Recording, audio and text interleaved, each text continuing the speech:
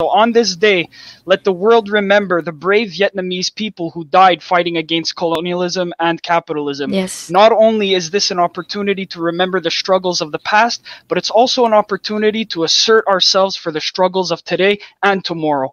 I want to thank Luna for joining me on a day of such importance to the Vietnamese people. Solidarity. Solidarity. Thank you so much. This is a For big sure. day in Vietnam too. Yes, the August Revolution. Yeah, absolutely. So if you want to talk a little bit about the August Revolution, feel free. What is it? How did it start? Yeah, just feel free to talk loosely Yeah. about it. I could talk about this because it's a very important part of history of Vietnam. So the August Revolution happened in 1945. It was led by Ho Chi Minh and a team of communists, and literally at that time we kicked out the fascist Japanese, and also the colonialist French. Something like that. And then also we ended the existence of the royal family in Vietnam. We ended the king. Nice. So yeah, in just like a matter of few days, on August, we had a successful revolution, and Vietnam since then became an independent country that exists in the map of the world. Very, very proud day, proud months for Vietnamese people. For sure. Are there any celebrations going on, or I mean, We now do, yes. now it's in lockdown, I guess. But usually Yes. there's a bunch of celebrations and stuff. Yeah. Yes, usually like everybody talks about it, like TV channels, and then there's like a parade on the street, the marching on the street, and we also like show like movies about the August Revolution on television, and I did translate that movie in my channel. Oh Yeah, wow! you can check it out. translate. The Oh, yeah. August Star. Yes.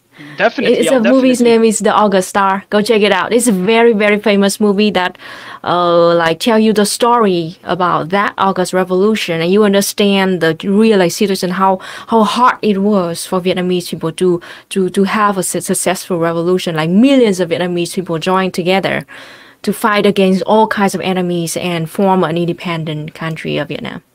A little bit back about the history of Ho Chi Minh, because he's the communist leader of Vietnam. Ho Chi Minh, he came back. He went out of Vietnam to go to the West in like in 1911, and he stayed outside of Vietnam for 30 years. Wow. And he only came back to Vietnam in like 1941, and he had to walk from China all the way to all the jungles to Vietnam, and he had to hide in the jungle for years to prepare for this revolution. And at that time, like the situation in Vietnam was very horrible because of the World War II, So the French, they were already here, and then they lost the World War II, and then the fascist Japan came, and like theoretically they took the power over French, and they took the control over Vietnam too. But actually, they two worked together. The colonialists, French, and the fascist Japan, they worked together, and they exploited us even more. So it was like the French persuade the Japanese, like, well, you don't need to kick us out. We will help you to like control this, and then to help you like with everything. So like from 1940 to 1945, before the August Revolution, 2 million of Vietnamese people died of starvation. Because both Japan and and French, like they took everything they could from us, all the rice, all the food, whatever, to make up for their loss in the war in their home country. And it was so horrible. And both of my grandparents lived through this time. Wow. And it was horrible. Like they barely survived. And both of my grandparents, they have like the bones and nutrition problems severely because of that time. It was very, very bad. So like, if you watch the movie The August Star, you would know like how many of our people starved to death, and the situation there was like, it's no words can describe that. And in the 1990s, actually, the Prime Minister of Japan officially said sorry for Vietnam for what they did for us in the 40s. They acknowledged it and they said that it was wrong, something like that. So at least they admitted that. Yeah, for sure. And how did the people of Vietnam react to that apology? Did they accept it as an apology, or? Yeah, we accepted it. Was there any kind of like reparations given by the Japanese state? Well, since then, like Vietnam and Japan, we had a lot of like they gave us the ODA, the ODA fund for Vietnam, something like that. So like some kind of reparation, something like that. Yep. So we don't really keep the hatred that much with Japanese people. So we try to get over it, Yeah. For sure. Again, like. And the one important point that you need to know about that August Revolution is that like at that time in 1945, the World War II ended and the fascists lost. And at that time, like the USA, they were coming and trying to like de-weaponize Japan. And at that time, the situation in Vietnam is like this. The Japanese already very powerful in Vietnam, but they lost the war and they're about to leave. The French, they were about to send more soldiers to Vietnam, along with the USA too. So like in the period of just a few days, we had like the in Vietnam is like nearly like an empty period of time where there's no powerful enemy yet. So Ho Chi Minh and our communist party, we took that chance. We said like, this is it. This is a chance and we have to take it. And if we don't take it, we can't take it.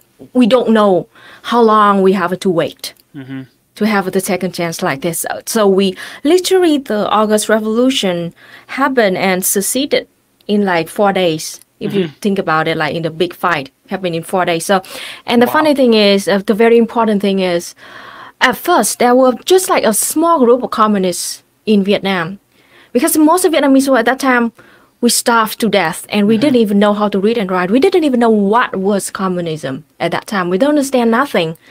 And those communists, in order to gain the support from the people, they with the communist soldiers, we broke into the rice storage of Japan and we stole the rice and we distributed it to people, to hungry people.